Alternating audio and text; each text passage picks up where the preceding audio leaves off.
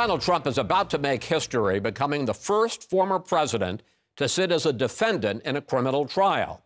Jury selection begins Monday in a case involving hush money payments to porn star Stormy Daniels, a trial that could carry major political and legal consequences for Trump, including possible jail time. It's election interference by Biden. Donald Trump set to face 34 felony counts in a Manhattan courtroom. We cannot and will not normalize serious criminal conduct. District Attorney Alvin Bragg accusing Trump of paying porn star Stormy Daniels during the 2016 election to keep quiet about an alleged sexual encounter the two had a decade before. We have drug dealers all over the place, but they go after Trump.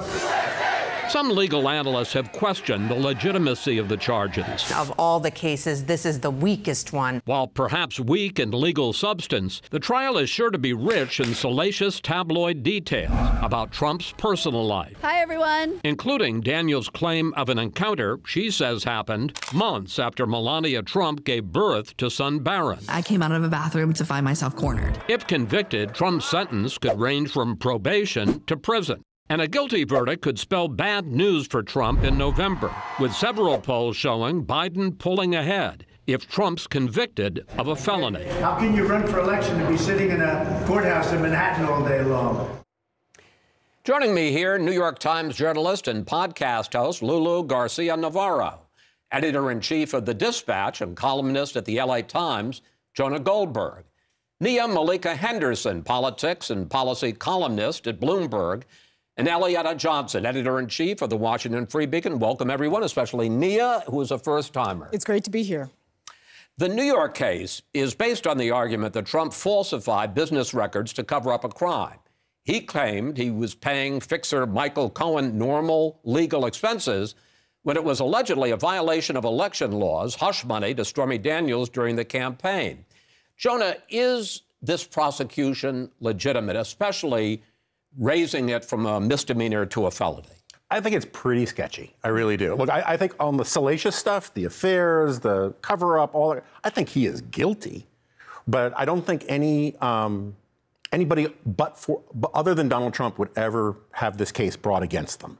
And there's something unseemly about having a prosecutor who basically campaigned and promised to go after a single man, bend, fold, mutilate, and twist the law to go after Donald Trump. And so is it legitimate? I mean, if it were illegitimate, the courts would throw it out as like, you can't bring this. So it's legitimate in the very technical sense. I think it's a bad idea. Nia, let me pick up on that. The feds considered this case before dropping it. The DA's predecessor considered this case before dropping it. So do you think this trial starting Monday is legit? Well, listen, it's certainly salacious to Jonah's point. It's going to be, I think, hard to find a jury that takes it as seriously, I think, as the prosecutors want them to take it. It's kind of a complicated case, right? It's, allegedly falsifying business records and then in advance of breaking campaign finance law. And obviously, if he's convicted on all of these counts, I think it's something like 30, then there could be serious jail time. That's very doubtful. I think in the minds of most voters, this is the sort of most petty trial that he faces. There are more serious ones, January 6th. But it's the one that we know is going to happen before the election at this point. It's going to be 2 months, and he's going to be trapped in a courtroom for that time. So there are two aspects to this trial, as we've laid out: the strength of the legal case and all the stuff that will come out about Stormy Daniels, and also Karen McDougal, a Playboy model who Trump allegedly had an affair with and money was paid to. Eliana, how badly do you think the combination of sleaze and a possible conviction will hurt Trump? Well, they're two separate things. We are not learning about new sleaze in this case. There is nothing in this case we're going to learn about Trump's character that is going to shock and scandalize the American public. Everything he does is public. We know everything about this. So I don't think that's going to move the needle. And then on the matter of a conviction, maybe that moves the needle. And I actually, I think, Nia, there's a little bit more of a risk for him. I think he's going to face a very hostile jury in Manhattan that may actually convict him. In terms of proving the case, I think that's a little bit harder because they're going to have to prove that Trump rather than, some junior employee in Trump Tower who actually entered this in terms of entered the business record, that he had control over how it was entered and in terms of the business record falsification. Can I just jump in just very briefly, though, and just say, I don't think that that's true. This is the whole thing that everyone always says about Trump. We're never going to learn anything new about him. We already know all the terrible things that he's done. What is this case actually going to do? Having him sit in a courtroom, even though this is not going to be televised, which I think was a mistake, but even so, it's going to get an enormous amount of scrutiny. He is going to be sitting in this courtroom when he should be campaigning, and that is what people are going to be hearing instead of his ideas for the country. Yeah, that will hurt him, but I don't think there's anything we're not learning anything new about what he did with Stormy Daniels. But it's reminding people of how sordid truly some of Trump's dealings really were. And certainly, I think the chaos around Donald Trump that we've obviously seen while he was in office, out of office, and I think that kind of idea. Listen, some people say, well, listen, is this going to hurt him with any sector of voters, particularly evangelicals? I would say no. They like him no matter what. They obviously all know about this possible dalliance that he had with the porn star. So in that aspect, I don't think it'll hurt him. But I think in general with voters, it won't help. Let's put it like that. It certainly won't help.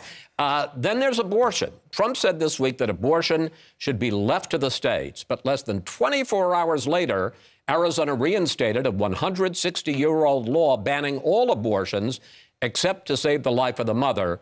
And that had Trump doing damage control. That'll be straightened out. And as you know, it's all about states' rights. That'll be straightened out. And I'm sure that the governor and everybody else are going to bring it back into reason. And that will be taken care of, I think, very quickly.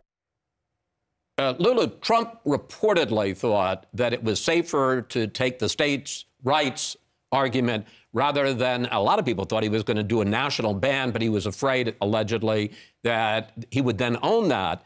But given the fact of what happened in Arizona 24 hours later, is he off the hook on abortion? No, he's really not off the hook on abortion. In fact, that was the gift that is going to keep on giving throughout the campaign. I mean, the very fact that Arizona has now resurrected a law from the 1800s at a time when actually it wasn't even a state. This law was, enacted by one white man back then. I mean, the whole thing is absolutely insane that women in this day and age are now held hostage by laws 2 centuries ago. What I will also say is that no one believes at this point, I think, that Donald Trump won't, when he is in office, if he indeed becomes president again, is not going to back whatever his supporters want to back. And there is a very big plan for there to be federal enactions of things like the Comstock Act, which is another law from the 1800s as well. Let me bring Jonah into this. And that's why I wonder about the wisdom of having decided to go the states' rights route. Won't he now have to answer for any restriction in any state? And there are a bunch of them. Yeah, look, I'm actually very sympathetic to the states' rights argument, but I think I'm not running for president. And so he has the problem of when Arizona takes a very strong pro-life position, he has to condemn it, which is going to annoy pro-lifers. When another state does something... Let me ask you about that. Yeah. He says states' rights, and then as soon as Arizona takes a position, he says, change it. Yeah. Right. So this is the dilemma he's gotten himself into, as you say, is that he has to comment on every single thing that happens. If there's a very pro-choice law that comes up, he's going to have to comment on that. If there's a very pro-life law that comes up, he's going to have to comment on that. So all he's done is create a cycle of constant new news pegs to talk about abortion, and that's the one thing he didn't want to talk about.